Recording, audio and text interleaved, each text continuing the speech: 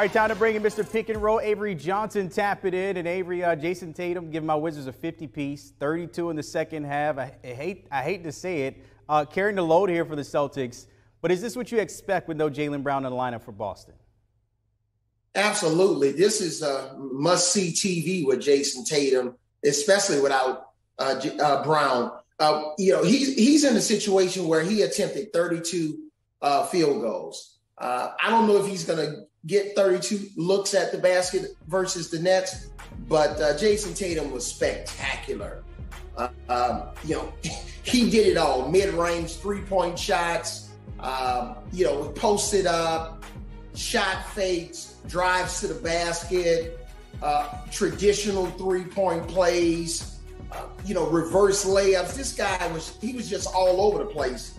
And because of the situation that they're in, outside of Tatum and Kemba Walker, I don't see Tristan Thompson getting a double-double, 12 and 12 coming off the bench versus the Nets. But this was a spectacular performance by now a budding, rising superstar and a future MVP in Jason Tatum from the Boston Celtics. They got a little help there from Kemba Walker, putting in 29 and 2 combined for 79 at Boston's 118. On the flip side, the Wizards, they get another shot. They'll host the shorthanded Pacers that rolled the Hornets. Washington, they couldn't buy a bucket at all from deep, 3 of 21.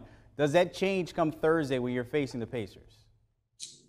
Or it better change, and it starts with Russell Westbrook. Because if you look at the Boston Celtics defensive strategy, they really baited Westbrook into taking three-point shots. They went under all of his screen and rolls. It was a basically seamless scouting report on defense, and it also seems like Beal is just not healthy. He scored 50 points in their last game against the Pacers. Westbrook had a big night. They kind of combined for 80 points.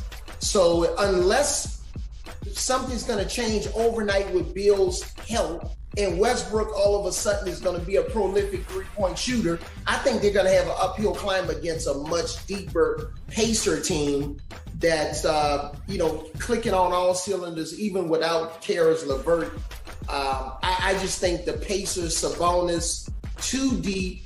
They have 7 or 8 guys that they can get in double figures. So I think this is going to be an uphill climb for your Wizards. Oh, thank you, Avery. I appreciate that. No faith at all. It's all right. It's okay.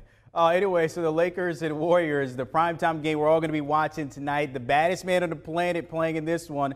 I'm talking about Steph Curry.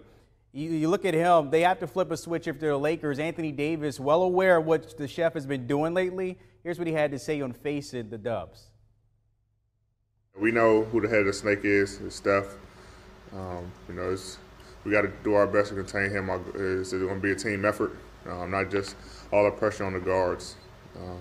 But man, they're playing extremely, extremely well. Every guy that they're playing is playing extremely well. So it's going to be a challenge for us. But we execute our defensive schemes, then we should be able to get out of there with a W.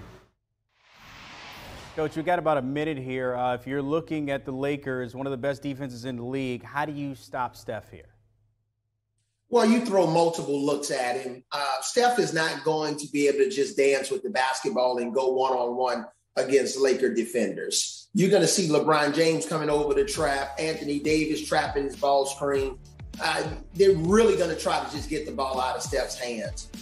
He'll split some pick and rolls and get to the basket. They'll try to defend him at the basket with their size and length without fouling. But again, I just can't see the Lakers allowing Steph to come and drop 45 points and allow him to just drill the ball across half court.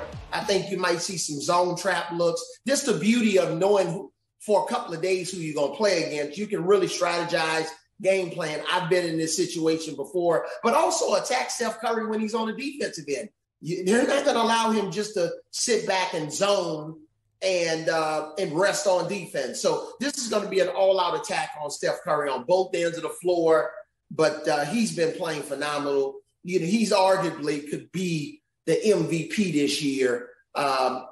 not name Jokic and Joel Embiid or, so I just think Steph Curry is going to have to probably make about 10 threes tonight for the Golden State Warriors to have a chance to beat the Lakers. Yeah, plenty of rings between him and LeBron, as well as the MVPs that go around there. As always, Avery Johnson is the Pick and Roll tapping in. Appreciate your time.